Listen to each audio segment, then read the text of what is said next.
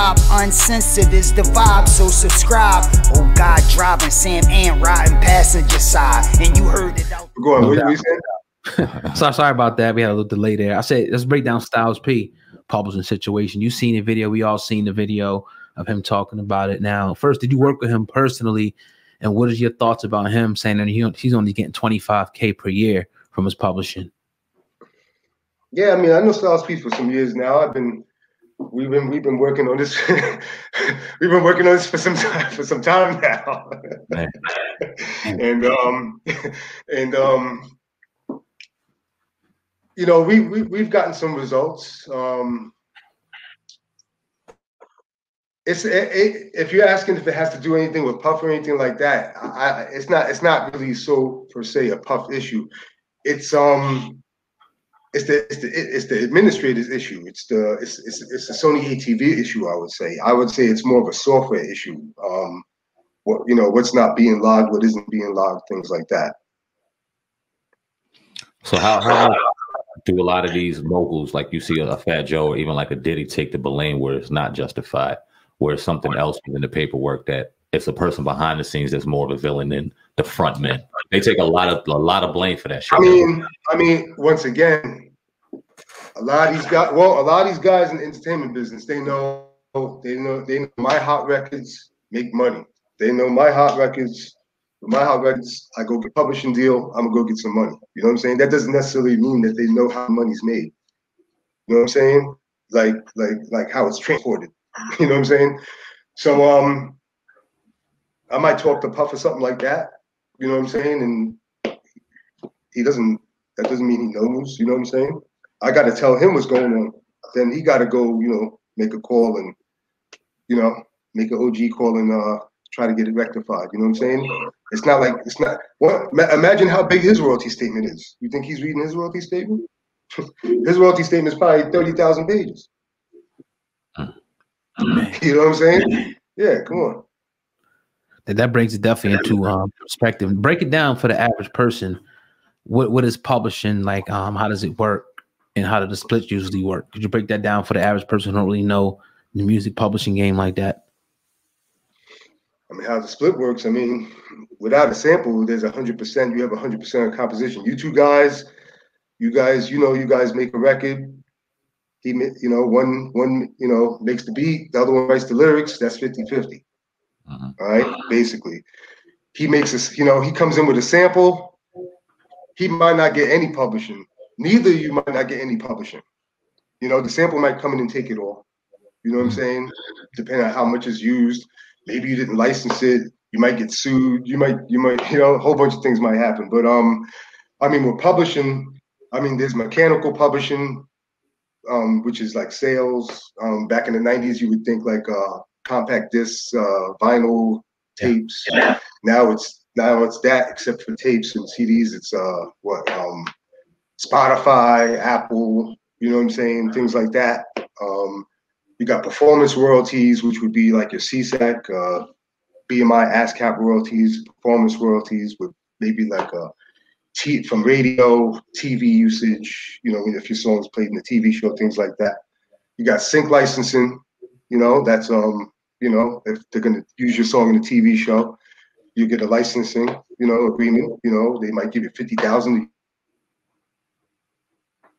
use your song, and you two guys got 50-50. Now you're gonna get 25,000 each. Publisher might take 25%. Now got to break down from that. You know what I'm saying? And that's basically it. I mean, you go get a publishing deal, an admin or a co-pub. They'll go collect the money for you. Some of them will give you royalties every 3 months. Some will give you royalties every 6 months. In a co-pub. I've heard of publishers giving royalties out like every month now too. You know what I'm saying? As long as it reaches a threshold. So I mean, that's the publishing game for you. But you guys gotta be real educated in that business, because it gets ugly. It just, like I said, like just because you got a publisher, that doesn't mean he's collecting all your money. I could trick your publisher out. I could take your money if I wanted to, and your publisher wouldn't even tell you. You know, me on the outside, I have no contract with you. You know what I'm saying? You got a publishing deal with Universal or somebody like that. You know, just for shits and giggles. You know, there's people that know how to tap into your account and get the money and get a little piece of your money. You know, and your publisher's not even going to tell you. Now, who are these people? Like, you mean like investors, somebody like in the investment game that can go in and grab a stock? White collar criminals, cats that say shoot. Like, if I take publishing, you know, I'll go to court civilly, maybe not criminally, and you know, I won't land in jail for stealing publishing. I'll just be a white collar criminal and just steal publishing. Mm-hmm. Yeah, there's guys out there that steal publishing for a living. I just had a guy in court last year, Rollo Wonder, Rashid Harrison. They call him Rollo Wonder. He's a little fucking piece of shit, but he's running around all over the place. He got a whole bunch of stolen catalog, maybe like 1,000 songs he got stolen. Like most of them are stolen.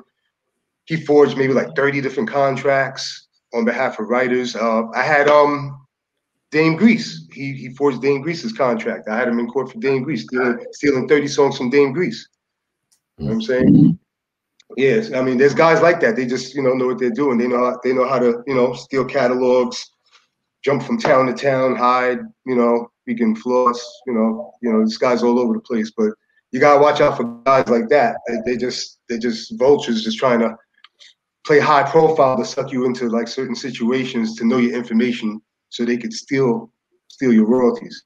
That's crazy. And you won't even see this guy face to face. You won't even see him face to face. If he came in the room, you wouldn't even know. Man. Yeah. But that's a company called Wonder Boy Publishing, Wonder Group, Wonder Boy Publishing. Okay. Talk about sampling a little bit. I remember like back in the day with Diddy, like he would kill a sampling game. Mace was on it, Biggie was on it, he was on it, everybody was on it with Bad Boy. But I know a lot of people that they make money from sampling, like you were just talking about, like you were just breaking down. So how many of those artists probably realistically made money on them records because of all the sampling? I mean, they got a small split. I mean, if they were artists, it's harder for them to recoup because they got to pay out the sample. You know what I'm saying? So I mean, you could have did an album in 1998, 97, and you could still be unrecouped or just recouping 23 years later. Wow. Yeah. You know what I mean? I got a client that came out with an album in 98. They just recouped last month. You know, every song had a sample in it though. Mm-hmm. You know? And that's if they want to. They technically don't even have to give you money, right? They could just say, no, it's all mine. A lot of people do. What do you mean, the record label? The person that owns the sample. I mean, if you come early and just give them a license before the record is out, 9 times out of 10 they're gonna work with you. The publisher's gonna work with you and sign off on it. You know what I'm saying? Some guys don't want their music incorporated with rap and stuff like that. But 9 times out of 10 they're gonna clear it. Yeah, I forgot the question. I'm sorry. No, no problem. You pretty much answered it. I was asking who has to clear the sample. How often does that happen? 9 times out of 10 it's going to be cleared. Okay. But like I said, if it's an artist, the artist is gonna, just like I told you, it takes a while for them to recoup because they got so many samples. If it's a producer, the producer might just get a producer royalty, which is like points. He might just get points, and he might not get any publishing because he came with the sample. You know, a smart lawyer is gonna protect his artist and say, nah, man, like you came with the sample. You know what I'm saying? You're costing us too much. I'm not gonna pay for the sample and give you publishing. Mm-hmm. You see what I'm saying? And split the publishing with the artist. You know what I'm saying? Like, nah, you're not getting no publishing. Next time, come with the original composition.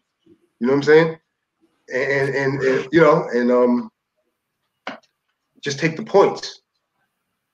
Yeah. Yeah. Were you familiar with Michael Jackson's publishing situation, his contract at all? I mean, I could probably talk about it if you mention something. Well, I think he had an issue with Sony. I don't know if you ever heard about that issue. You know anything about that too much, or? What do you mean? Where they sold it? I think they sell like they sold the publishing, or they sold the or the producer. They sold one of their accounts to Sony, right? Oh no, they sold the publishing to Sony ATV. Okay. Yeah, they sold it, yeah, that's right. After his death, they sold the publishing to Sony ATV. Yeah, I heard about that. I mean, I don't know if there's any drama involved. I think Londell McMillan's the attorney for that. Okay. I don't know if there was any. I couldn't tell you about that. Now, how did you, besides going to school, acquire these special skills to kind of find stuff that lawyers not even finding? Like, I mean, like in high school, I grew up with some cats that were super talented, and they got famous and everything. Shout out to them. And I used to have a friend. Well, I do have a friend still. I got a friend, Delwyn Williams, in high school. He was, he had equipment in his room and stuff like that, and he was talking over my head. He was talking about copyrights, publishing, things like that, things I didn't know about in high school. You know what I'm saying? Then I had a few friends come out, Redhead Kingpin, some other guys. They came out in high school and stuff like that. Some of these guys got caught up in like unfortunate situations with their first album and stuff like that. And I started getting educated from there. From I guess just hearing like, oh, like this guy had no publishing on his album, things like that. You just hear things like that. It just made me want to pick up the books and read about it and stuff like that. And in the 90s, I was doing like a whole bunch of dumb shit. You know what I'm saying? Like opposite of what I'm doing now. I was more trying to head to the jail cell, I would say. But honestly, I was always reading music books though. You know what I'm saying? So it's like at the end of the day, I had a lot of education in me. By the time like 99 came, 2000 came, I was kind of able to talk my shit. You know what I'm saying? but I still wasn't utilizing, my, for the right reasons. You know what I'm saying? But I hung out with a lot of people. Crew to crew. I used to hang around at Bad Boy. I used to hang out at Game Records, where Royce the 5'9" was signed. Shout out to Royce.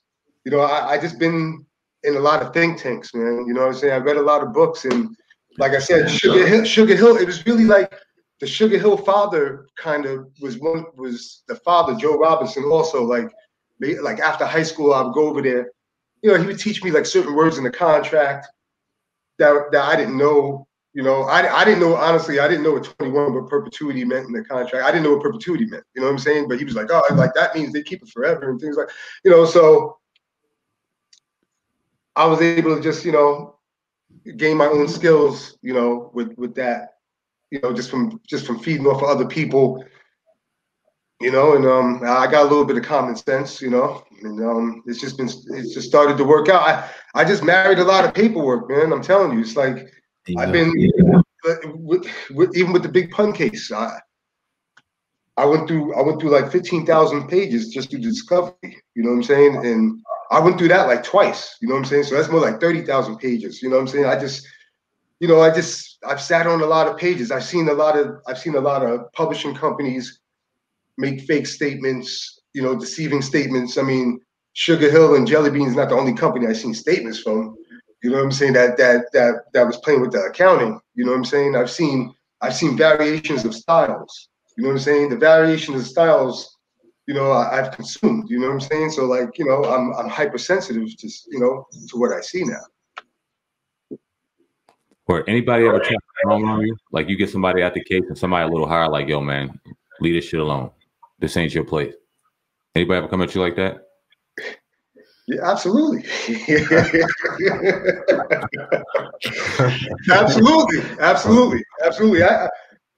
Back in I'll talk about it. Back in like 2011, somebody pulled out a gun on me.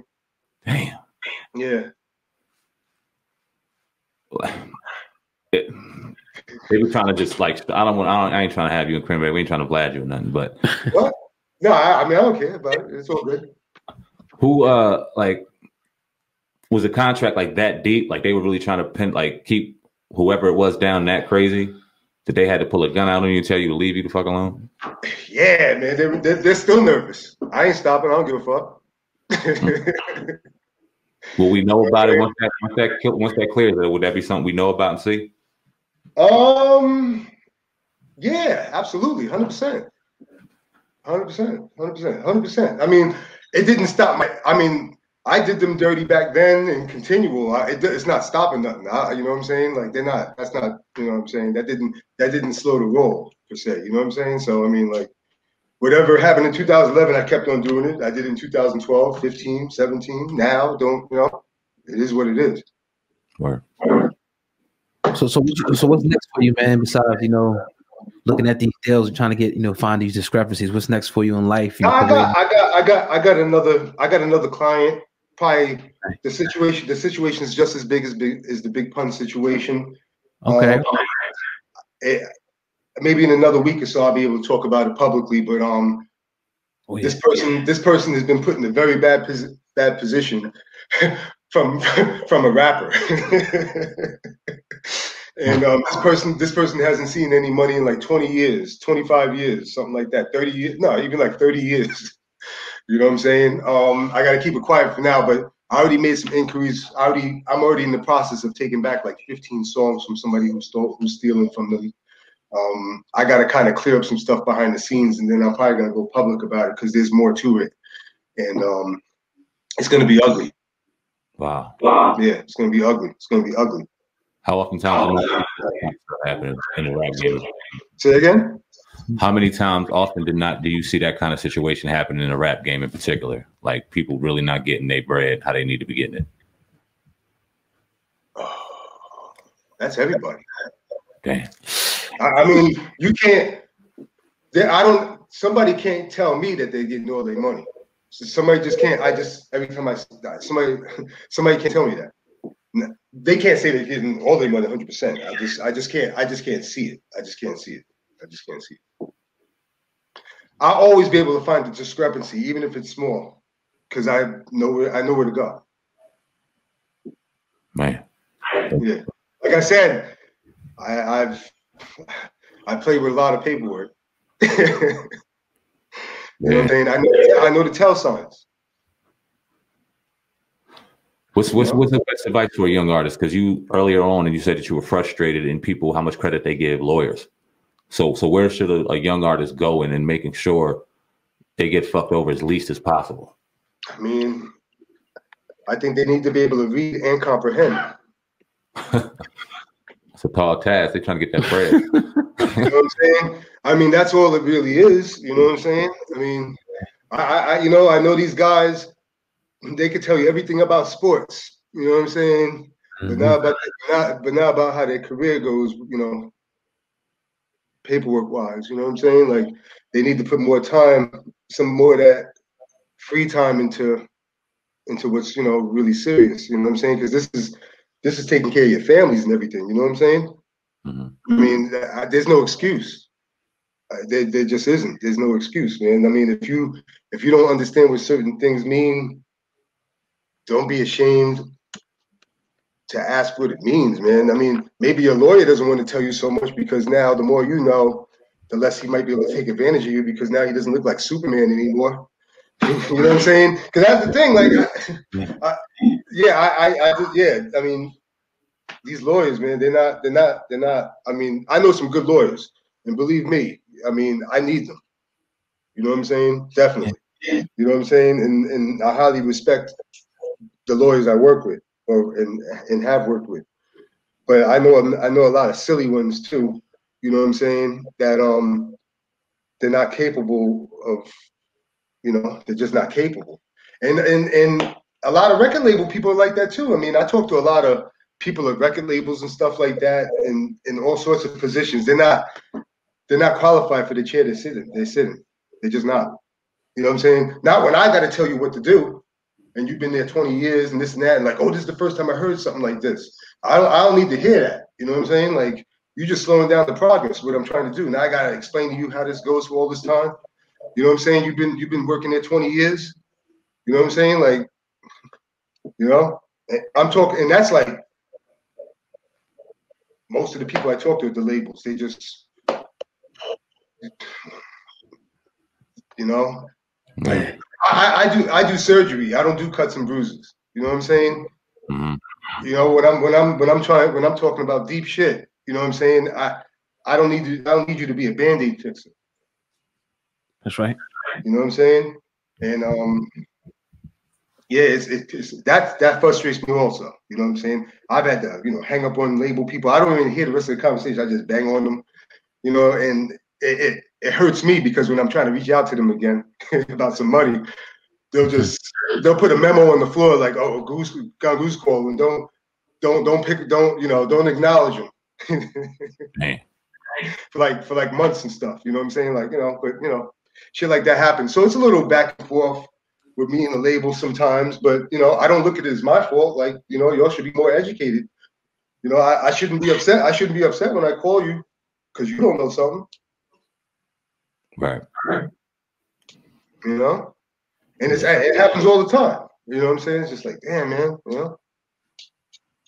Yeah, man, we got Gongu Roach in the building today. We definitely appreciate you, dropping through on the platform with all that knowledge for the people, man. Whenever you get ready, just hit me up, email me, you can come back on. Hell yeah. Bring the information, whatever you want to do, man, because I think it's valuable for our audience. A lot of music, producers, artists, for you to be on the program more than one time, man. So we'll definitely appreciate you.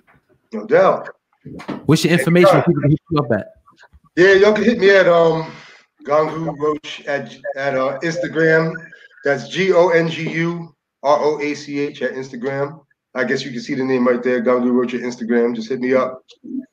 If you need some advice on something, just holler. I'm here. Definitely. I appreciate it, guys. All right, when we get off, and I'm gonna grab your number, man. When we get off the air, definitely appreciate it. No doubt. Yeah. All right. Gongu the podcast. We out. All right, thank you.